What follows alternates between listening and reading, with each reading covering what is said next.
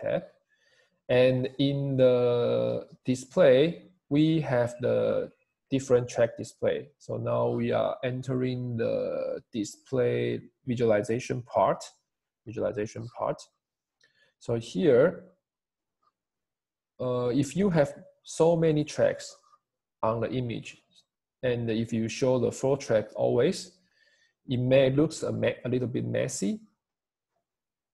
Here we provide a dragon tail display mode for your tracks. So dragon tail basically means it only displays the tracks within the specific time, either the last times or the future times. So here, if I set 0, so it only displays the tracks within the last 6.5 seconds, like this. So if you want to make this tail longer, you can increase. This time settings so it looks longer. Then in this way, you can still understand or display the tracks here. And for this color coding, we can go to this color tab. For the points is this spot. You can have a color, base color, or object ID, or track ID, or even the statistic code, like in the spot. And here you see there is a drop-down list. You can also color code your tracks based on the statistic code. By default, we are using the time map. So here is time, and along with the time, you will see a different color. If you want to color code based on some statistic for your tracks, you can also go to here and, for example, let's say the track duration, track speed, mean. Okay, let me see. Yeah, you can see some difference, track speed mean, or there is some specific for the track duration, the longer track with the toward the red color, or some other different statistic you can color code. Okay, so here basically you can see 2. So this is for the spot, this is for the track. Okay, something like that. So you can display different color code for your spot and your track, for your object and your track. And here we have the track style. Now we are using the line, but if you want to, we can make it thicker. Or if you want to display as a cylinder for more like 3D effect for your 3D images, you can also change the cylinder display line like this. And here we have the option to display the displacement from the end point. Let me show the full track. From the start to end, the displacement with these arrows. And you can change the color as well. So this will show you the displacement, all right? So we have so many tracks on our images. So before we show this specific display, maybe we want to filter out our results from here. If you want, you can just filter out using some statistic, or if you want, you can just select the ones you want to keep, right? Like this. And you can duplicate to here. So it will look more clean and easy to understand. So that is what you can do with this tracking edit or the display in Imaris like this. So for the statistic, let me just keep it this one. For the overall, it looks the same, but there is a number of spots per time point like this. So by default, you will see this view. And for some statistic, if this statistic will change along with time, then you will see these small icons, these plotting icons next to this statistic, which means you can click here to open. So for example, this one, number of spots per time points, it changes with time.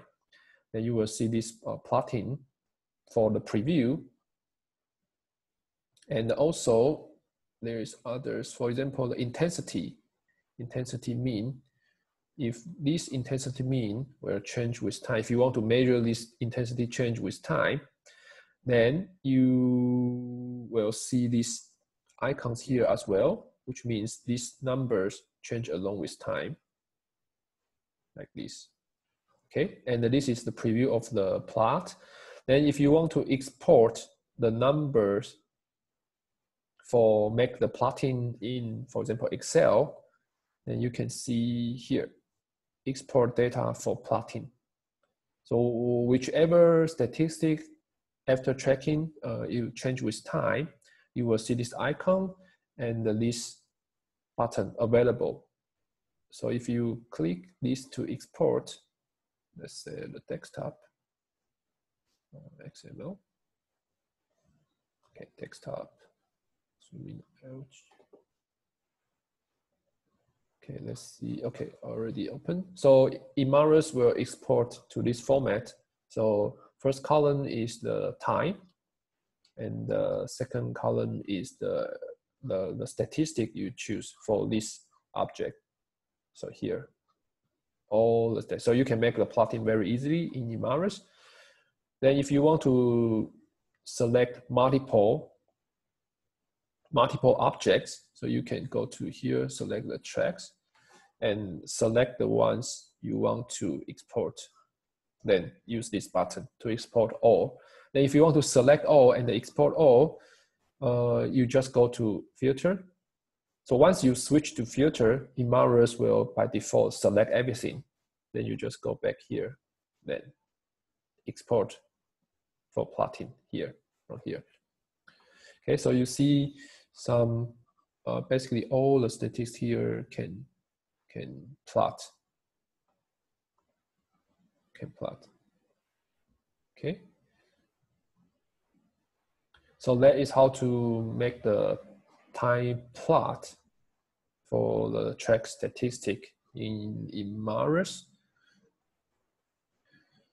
So this is the basic tracking in Imaris. Then of course we can use also the surfaces to do the tracking. It is basically the same procedure. In order to quickly show you, maybe I can use this one. So here I have a 3D data set like this. So it moves around. And if we want to track this data set, so basically we can use also the spot. But in order to show you, I'm going to use the surface. And you can see this pretty much the same surface creation, 4.5. Okay, so 5. Okay, like this.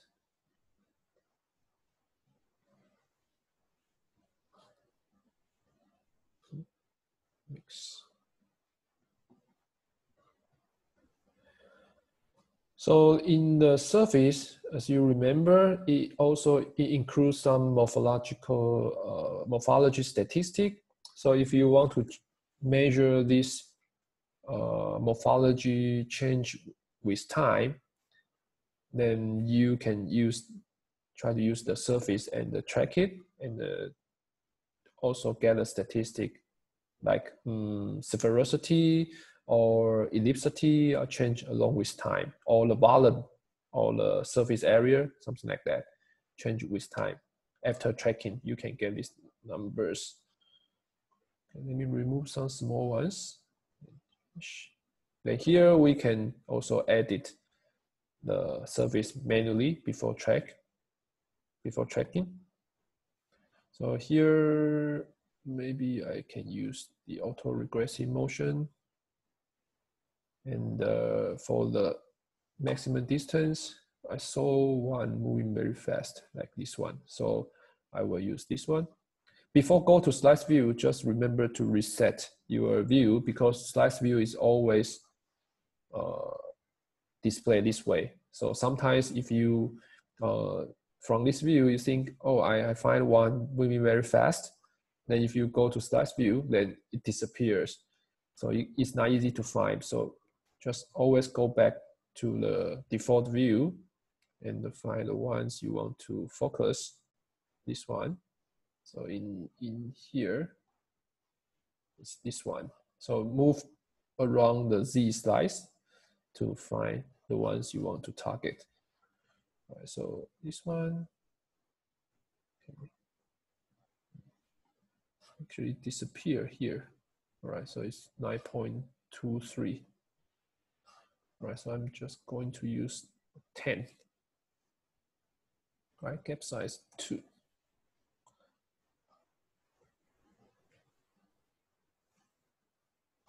All right, like this.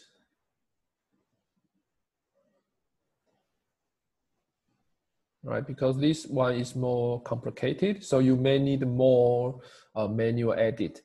So usually for the tracking, automatic tracking, we also recommend to focus on the more clean pictures, or the ones which without too much overlapping, because even if you cannot judge by your eyes, then this algorithm may not work good, right? So usually we try to focus on some clean part of the images and get rid of those ones which is with a lot of overlapping and will cause the mistake in the automatic tracking. So here, if I finish, then this is the surface tracking.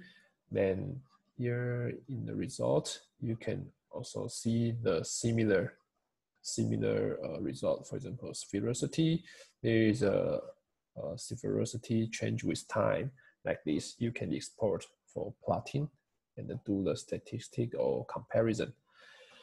So basically, spot and the surface tracking are very similar, Okay, and if it's a 3D data in the position, you will get a XYZ as Z as well. But if for 2D, just XY, Okay, so I think that is the basic tracking I want to introduce today.